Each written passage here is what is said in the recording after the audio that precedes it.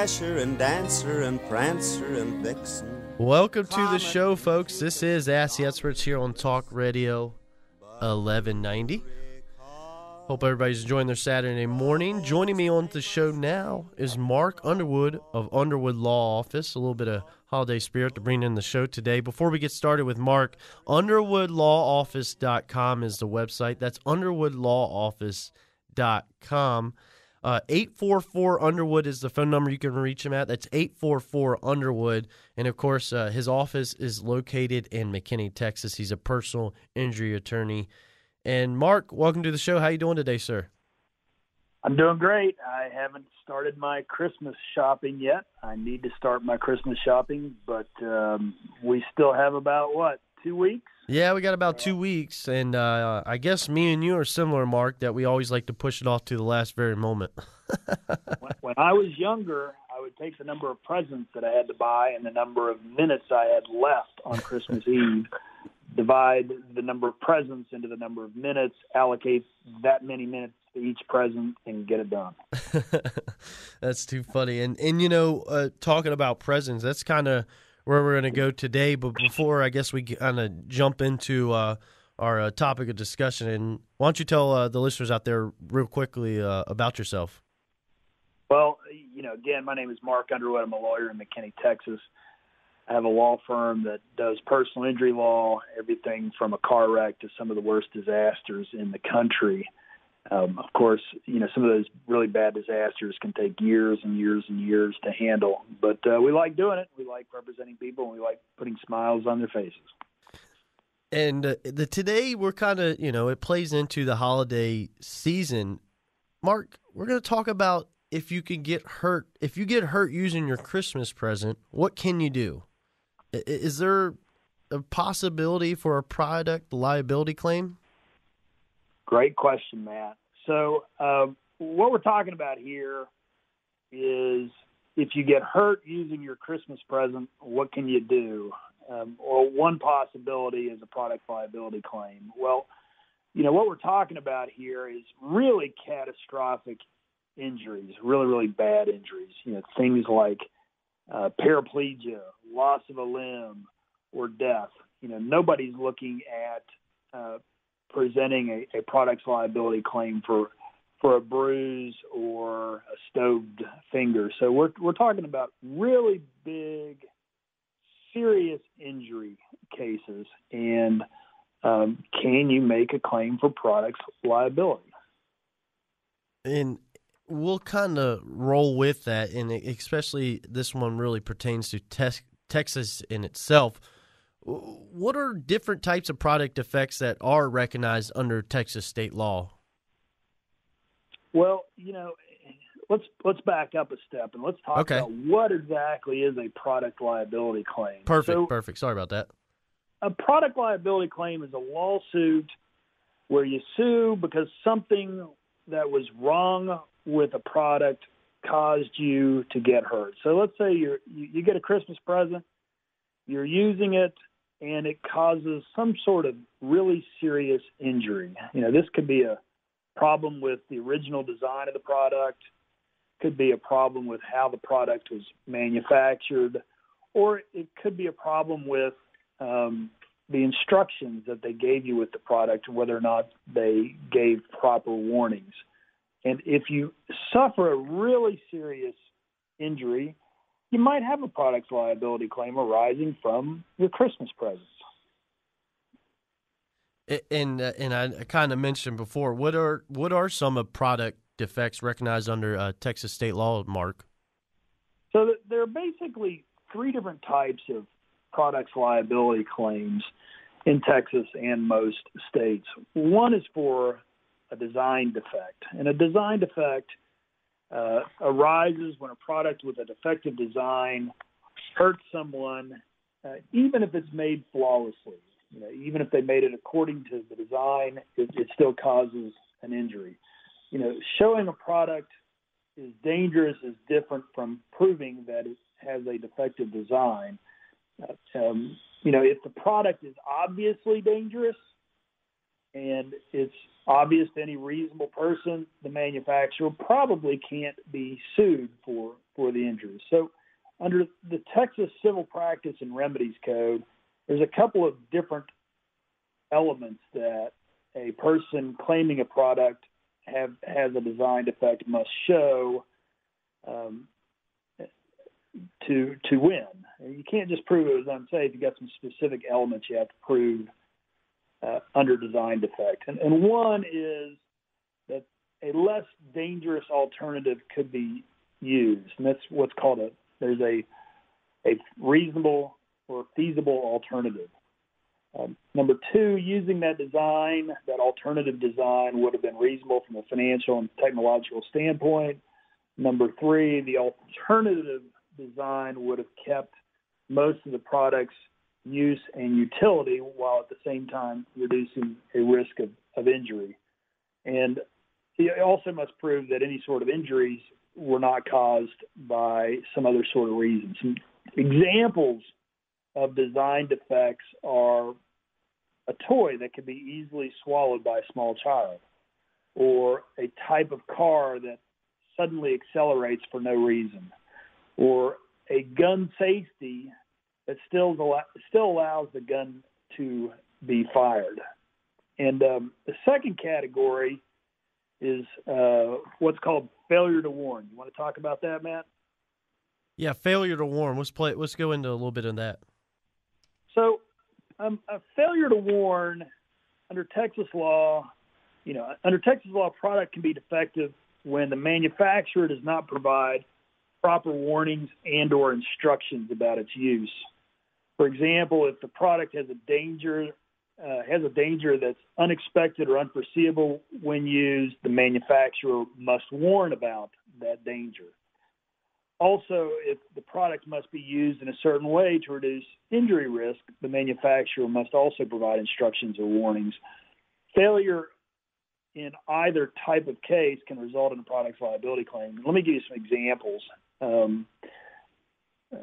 for failure to warn cases.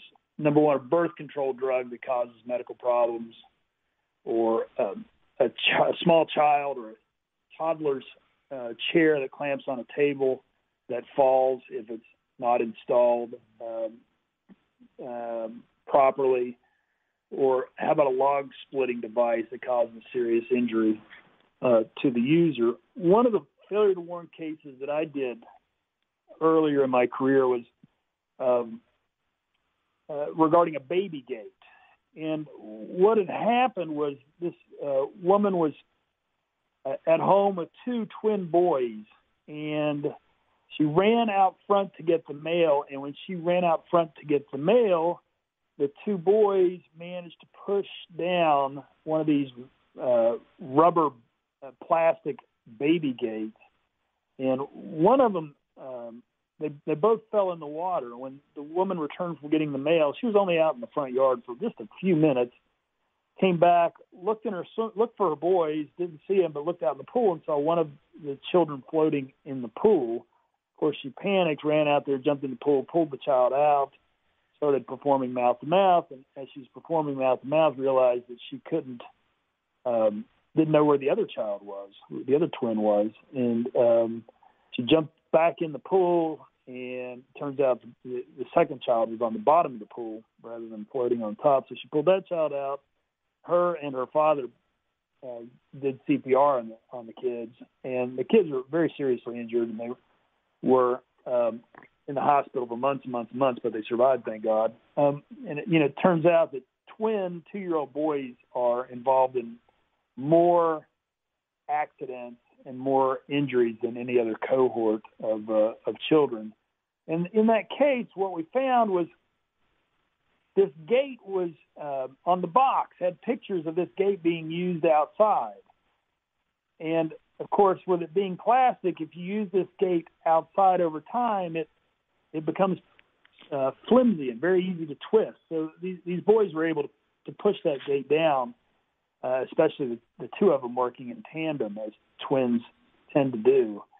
And we were able to prove that the baby gate manufacturer should have provided warnings or instructions to not use that gate outside in the weather where it was going to be affected. So those are failure to warn type cases. The third category are manufacturing defect cases. You want to hear about that, Matt? Yeah, real quick, and just to reset, Mark, before we jump into it, remember, we are talking with Mark Underwood of Underwood Law Office. It's underwoodlawoffice.com is the website. That's underwoodlawoffice.com. 844-UNDERWOOD is the number you can reach him at, 844-UNDERWOOD. We're talking about if you, and hopefully not the case, but if you do get hurt using your Christmas present, what you can do, and it kind of plays into a product liability claim, and we're talking about the different types of product liability claim recognized under Texas state law, one being design defects, one being failure to warn, and the last one that we're going to jump into is manufacturing defects. How's that play? What does that entail, Mark? So the third category is manufacturing defects, and a manufacturing defect is kind of like a chance event, and that the defect is not present in every identical product from the manufacturer. And usually those types of defects are caused by a lack of quality control during the production process. And typically you must have evidence of the product defect. And a lot of times, what the lawyer will do there is they'll compare this particular product to exemplars from the manufacturer to show that this product deviated from what the norm was. Typical types of manufacturing defect cases are tread separation on tires. That can be a manufacturing defect. Safety locks on a car that do not engage, and or a faulty handle on a car seat breaks off.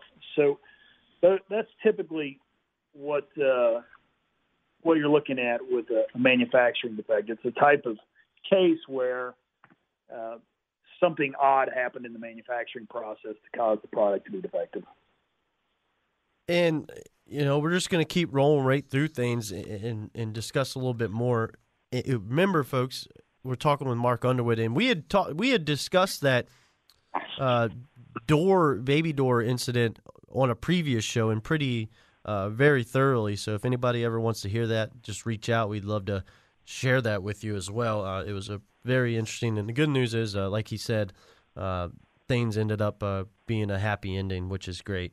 If somebody is in this situation, Mark, first I guess the question would be, can you sue the person who gave you the gift? which is kind of interesting, right? Yeah, it's interesting. It gives me a little bit of a chuckle, and probably not. So if all they did was give you an item in a box, or they went to the store and bought a present, wrapped it, gave it to you, you probably can't sue them for that, because there's no way for them to have known that there was something wrong with the product inside of the box. However, there's when it comes to lawyers, there's always a however, right? And however, that's a long stretched out however. Yeah. However, it is possible if they had a role in assembling the product. For example, let's say a bicycle is bought for Christmas as a present, and the person assembles the bicycle incorrectly, or it was partially designed wrong and partially assembled wrong. You could possibly sue the person who gave you the gift if they had a role in assembling the product or altering the product in any way. And keep in mind, what we're talking about here is the insurance of the person, because typically these cases are very expensive cases to pursue. There are lots of experts hired, and the injuries, again, are typically catastrophic. So you're not really talking about suing the individual. You're probably talking about suing their insurance company. So can you sue the person that gave you the present? It might not get you invited back to Christmas if you do sue them. The answer is probably not, unless they had a role in assembling the product. Yeah, I was going to say the tough one about that is I'm assuming more often than not, that person is probably a family member or somebody you're close with if you're getting a gift from them. So that might be a tough situation, right? Yeah, so it's probably not happening that you're suing the person that gave you the gift. What about the store, Mark? Can you sue the store where the gift was bought at? How's that play out? You can. The store doesn't need to have affected the product. If they're responsible for putting it into the stream of commerce, the store probably can be a defendant. In addition to like the improper assembly of a bike that we were talking about, another possible liability example is improper storage, especially for something like food items. Yeah. If they didn't keep the food at the right temperature, you got sick, maybe even a loved one died, you could definitely have a claim against the store that sold the food. We're talking with Mark Underwood of Underwood Law Office today. Remember, 844-UNDERWOOD is the number. That's 844-UNDERWOOD. UnderwoodLawOffice.com is the website. That's UnderwoodLawOffice.com. He's a personal injury attorney here in the DFW. His office is located in McKinney, Texas. Always a pleasure having him on the show and covering an extensive list of things. Today we're talking in regards to, well, if you get hurt using a Christmas present, what can you do? And a product liability claim is usually the way it tends to play out. Now, we talked about suing the person that gave you the gift. Obviously, that's probably not a legitimate way to go about it. Maybe suing the store, like you mentioned just now. But the last one is the manufacturer. Can you sue the manufacturer, Mark? Yes, you can. And that's typically where these cases head, because we're typically talking about a design defect or a manufacturing defect, and that's usually a result of the manufacturer's action. So you can sue the manufacturer when there's something wrong with the product. For example, a toy might have an electrical problem that causes a fire, burns down the house. You see that on space heaters more than rarely. Something with a very sharp edge that causes a very severe cut or injury could be a possibility. Manufacturers are typically responsible for these types of safety issues. You see those little hoverboards or those little wheel things. I forget what the proper name is, but they've had a history of catching on fire. So that's one of them, too, that really causes some problems that could do some damage, I guess you could say. So, yeah, talking about the hoverboards, that's a good example. So, if the hoverboard catches fire and it causes serious damages, you probably do have a products liability claim there. Yeah. However, if, you are riding the hoverboard and you fall off and break your wrist, you probably don't have a claim because, under those circumstances, the product and the condition of the product is open and obvious. So, if it causes a fire, yes. If it causes you to break your wrist, probably no. That's why you won't see me on one, Mark. I know the outcome that's already going to happen with that. Man, I jumped on one of those once, and I was able to do it, but I was so out of balance and so tentative that I just knew I was going down and I was going to land on my head, and it was not going to be pretty. So one time and one time only to learn that I didn't need to be on those things. Props to you for pulling it off, though. I'd say that's better than I've done. Yeah, I definitely, and I used to ride a skateboard when I was a kid. Oh, course, there you go. Long time ago. I just knew that it was not a good idea for me to be on it. I guess to get us get back onto the topic, long story short, I threw us a little curveball, but the manufacturer itself, that's usually how it plays out if this situation does arise, right? It is, and many times, in this day of worldwide commerce, you might have a manufacturer who's in China and a retailer who's in the United States. Yeah. Well, under those circumstances, since the retailer helped to place the product into the stream of commerce, you might be going after the retailer, and the retailer turning around trying to go after the manufacturer. It's very difficult to just sue a company that's located in China and selling products directly to the consumer here. But if they're going through a retailer, there's that alternative. Mark, we got a couple more minutes before we wrap up on the show. We'll end it with this. If you are in this situation, this does happen to you, what can you recover in a product's liability case? So in a product's liability case, and again, we're typically talking about very severe injuries here, paraplegia. One of the cases we did a long time ago was a rollover from a Toyota 4Runner, and the young woman was paraplegic as a result of it. Interestingly, after that case was over, she ended up going to the University of Houston for law school and became a lawyer and practiced for about 15 years down in Houston as a lawyer. And she passed away about a year ago. But that was a really turning a very tragic situation into a positive result. But so, typically what you're looking at is past medical bills, future medical bills, lost wages, future lost wages or loss of earning capacity, the future, what they call life care plan, what it will take to take care of this person for the losses that they've sustained over the course of their life. Also, it could be a loss of consortium claim for family members who lost the comfort, society, and companionship with the injured individual, for example, a parent or a wife. So, and again, and I just can't stress it enough, typically we're talking about very severe cases, very severe injuries.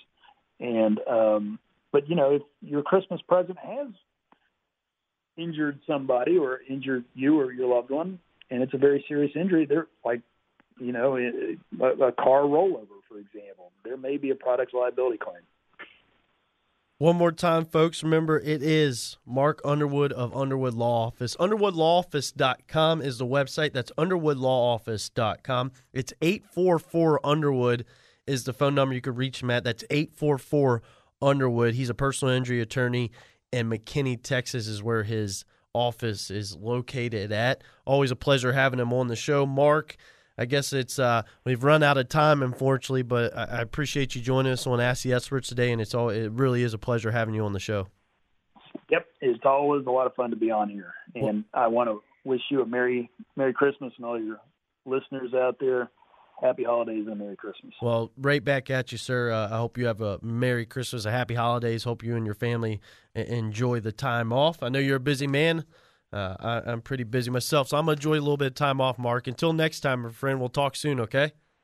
Okay, Matt. Thanks for having me on. Yes, sir. Another edition of Ask the Experts for this week is in the book. I hope everybody has a Merry Christmas coming up here in a couple weeks. We'll talk to you again same time next week on Ask the Experts on Talk Radio 1190.